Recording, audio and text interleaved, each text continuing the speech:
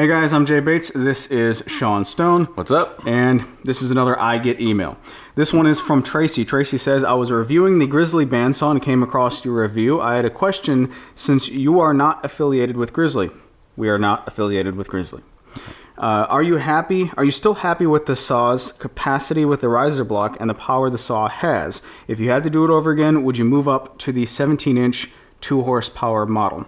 Yep. So both of us have the Grizzly G0555LANV bandsaw. It's a 14-inch bandsaw, and you've got the riser block. I do, yeah. Yeah, we both put the riser block on it to increase the resaw capacity to 12 inches. So before we get into that particular saw, what saw did you come from before you had that one? I think it was a squeaker model. Yeah, it was a very old, I think the brand name was Enco. E-N-C-O, I think. It looked exactly like an old style jet. So it very well could have been made in the same factory or whatever. But sounded a little different than an old jet, it was very, very squeaky. $100, yeah. Anyway, so that's the model you came from. The model I came from, the only other bandsaw that I had, which I forget about this one because I only had it for a few days. I had a Skill brand 9-inch benchtop saw. So we both have a little bit of experience with other bandsaws. Yeah. Am I happy with this particular saw with the riser block? Yes, I think it does everything that I need it to do. It's got plenty enough power, in my opinion, with a sharp blade. There's a caveat there. With a sharp blade to resaw at full capacity. Have you resawed anything at full capacity yet?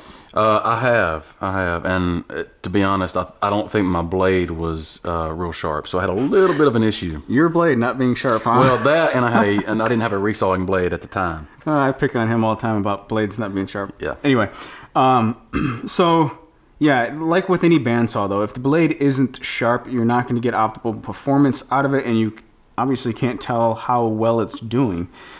So that being said, I think there is plenty enough power with the motor. What is it, a 1.5 horsepower?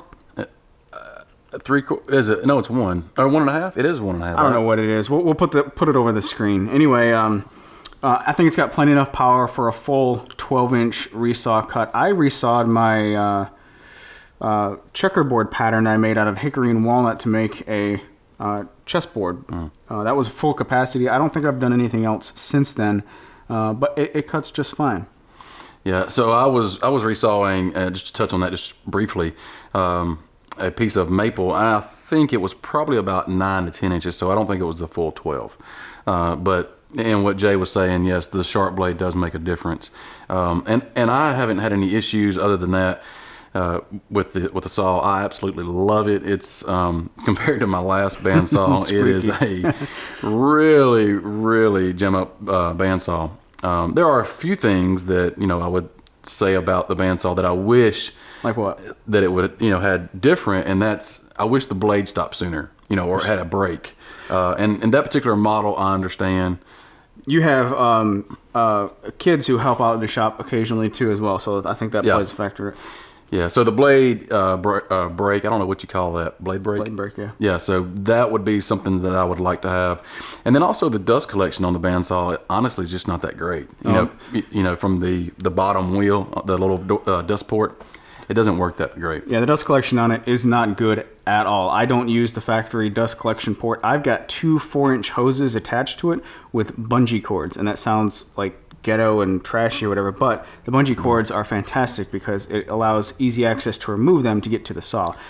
Yeah, no, I was going to touch on that just real quick because we both have the same bandsaw, and then we both also had the similar setups and as far as dust collection. So where Jay, you have the dust collection itself on the bandsaw, but I've got my dust collector and a shop vac hooked up. Okay, so you have the shop vac on the bottom side? Right, yeah. So I've got it going up under, and I got a little shop vac hose and cut a notch out, and it's like wrapped around the blade, so to speak. Yeah, it's basically use the end of the hose, the connection, as a shroud to go around the blade. Yeah. But yeah, so if there's anything that I would change about that particular model, if like I had input on how it's engineered, is the dust collection. I think we could both agree on that. And then one thing, this is beyond your question as far as the resaw capacity and such. and the power. The one thing that I would really like to see improved on that particular model is the trunnions. I think they're like stamped steel trunnions or something like that. They're not strong at all. You can put a little bit of pressure on the front of the table and it moves just a little bit. I don't think that's ever affected anything that I've done with it as far as actually using the saw, but I mean, you're not going to get a precision cut with a bandsaw anyway.